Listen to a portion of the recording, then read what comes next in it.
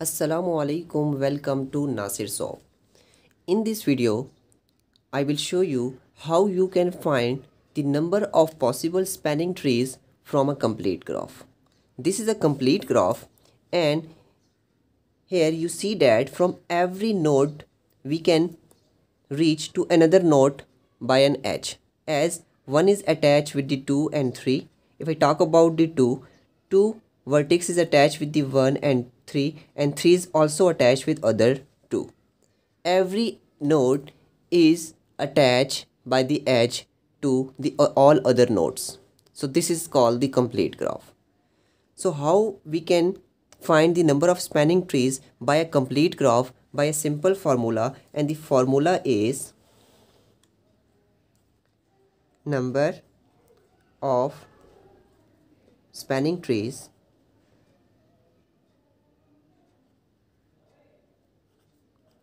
that is equal to n power n minus 2. So through this formula we can determine the number of possible spanning trees from a complete graph. So where n is the number of vertices, or I can say the number of nodes. So here the number of vertices or nodes are 1, 2, 3. So therefore that is 3 into 3 minus 2, that is 3 power 1, that is equal to 3. So the number of possible spanning trees of this graph is equal to 3 to that formula. So if I write the all possible spanning trees of this graph, the first possible spanning trees will be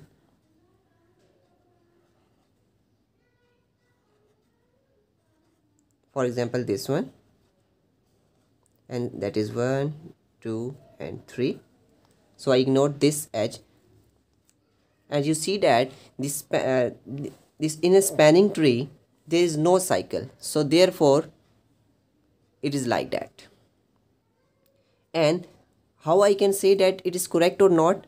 The number of possible edge are 3. So the number of possible nodes are 3. So their edge of the spanning tree should be 3 minus 1, that is equal to 2. So therefore it is a correct spanning tree. Okay, that is one. And the second possible spanning tree through this graph, that is 1, 2, 3.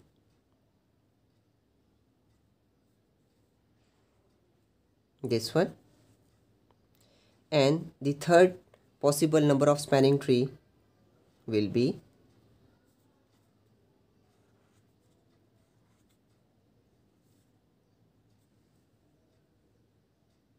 this one.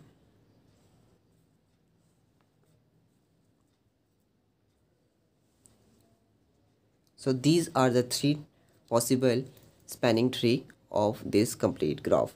And to determine the number of possible spanning trees of a complete graph through this, there is a very simple formula, that is n power n minus 2. So hope you will understand. So if you have any questions, you can email me. Email is mentioned in video description, or you can comment inside the video comment section. Hope this video will help you a lot. Thanks for watching. Don't forget to subscribe my channel for more informative videos.